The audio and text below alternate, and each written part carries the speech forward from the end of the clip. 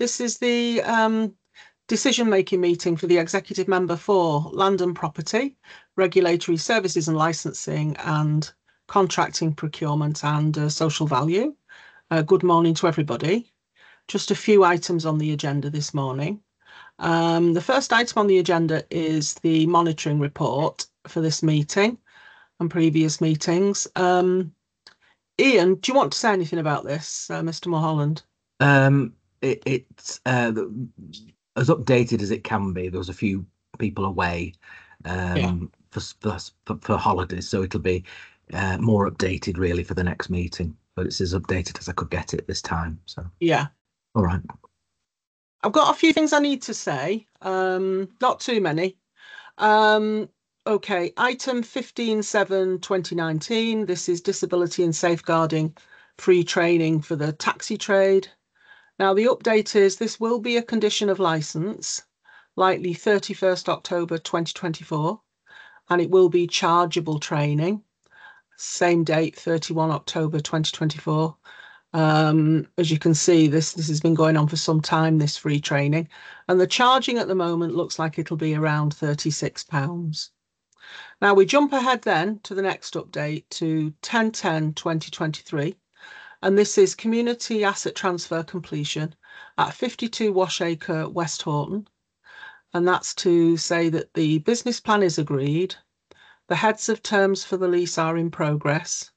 Just to add that organisations don't have to occupy a building as soon as a lease is signed off, especially if organisations want to deal with fixtures, fittings and repairs.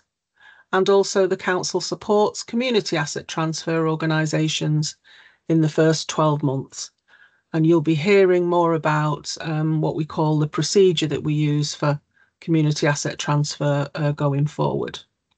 The next one is the date 13/2/2024.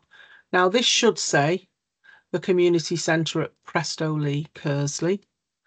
There's not as much to say here. I don't have details at the moment about organisations as relation to a lease, but we've got 2 meetings booked in now with the ward councillors, and we'll look at any slippage as regards our services, and also any improvement monies for the building that are in the council will come up at that next 2 meetings with ward councillors. From memory, one's probably next month. Actually, it's just got into September and then October. And then the last 2, 12/3/2024, new increased fines for littering, fly tipping, household waste, duty of care. We've got a 6-month review on that. I think that'll be September 2024. We're going to review the effectiveness. And then similar thing to say for pest control, rats and mice service for households. Again, that's going to have a 6-month review in September. And we're partner working, or certainly conversationally, with Bolton at Home.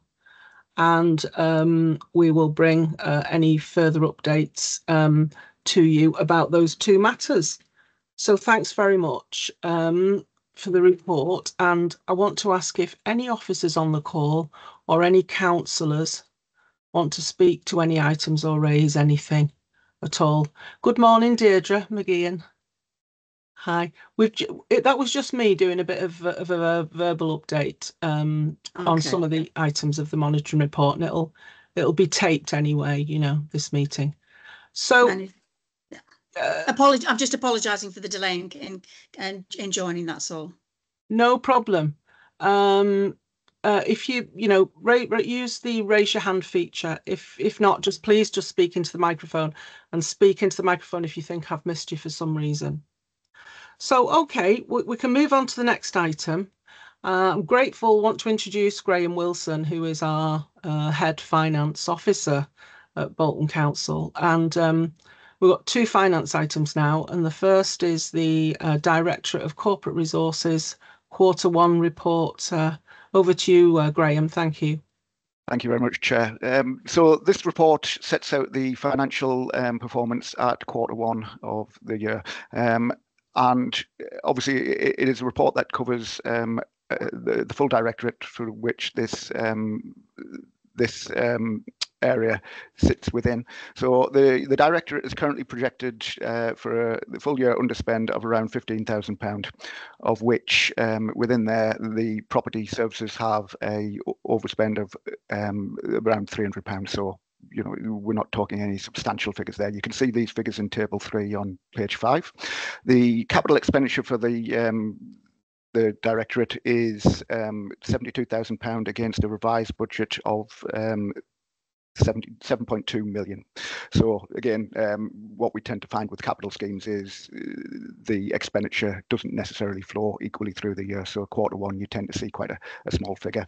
Of this 72,000, property expenditure was just under £23,000 against a revised Q1 budget of 6.5 million. So at this point in time, when the report was produced, we're seeing very little actual spend versus budget, but obviously that will develop as the year goes through.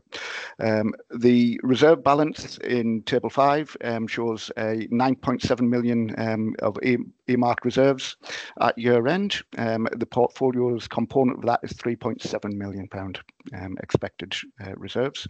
In table 4, we will see that the budgeted savings for 24-25 for the directorate are 2.1 million, and all of these savings, there has been a report produced for these savings, and in terms of property, there are no savings against this property portfolio.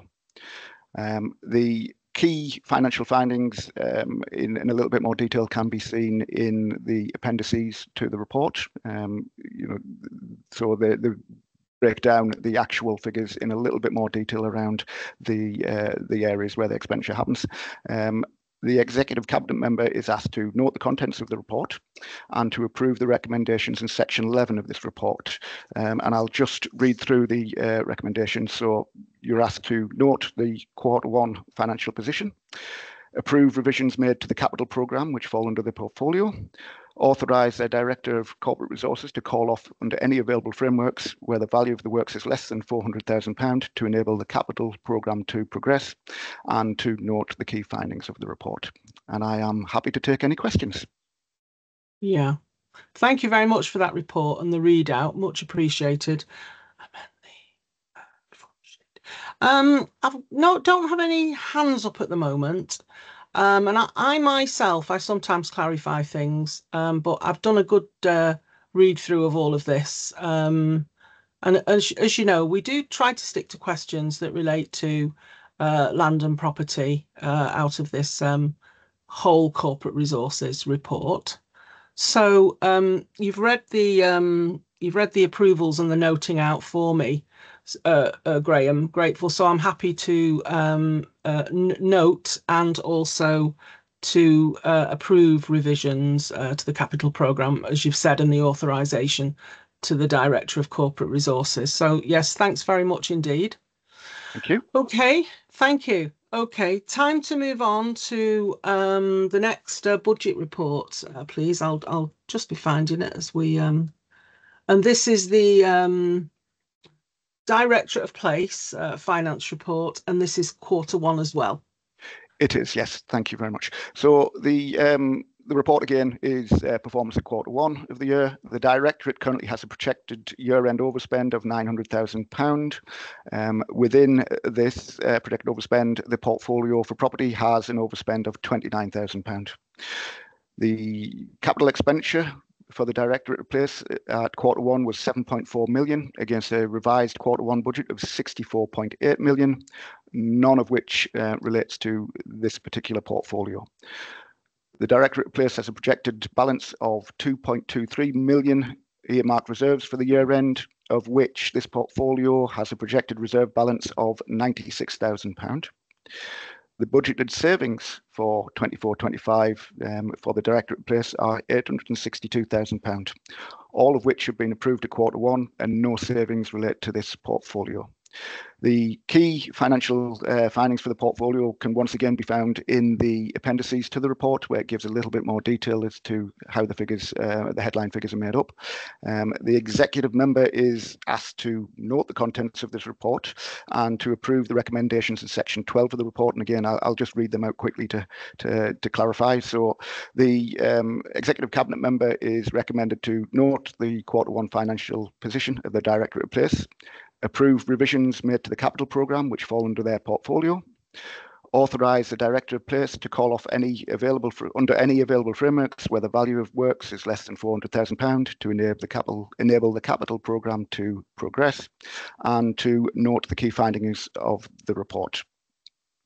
I'm happy to take any questions. Thank you very much, Graham. Does anybody on the call have any questions about the finance? No, I'm just going to say a couple of things. So I'm very grateful that we don't have to find savings.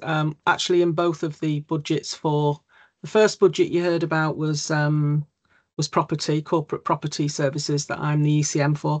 Also here, we don't have a savings achievement for the regulatory services and licensing. And the work is very busy, and that's good that we kept money for all that work.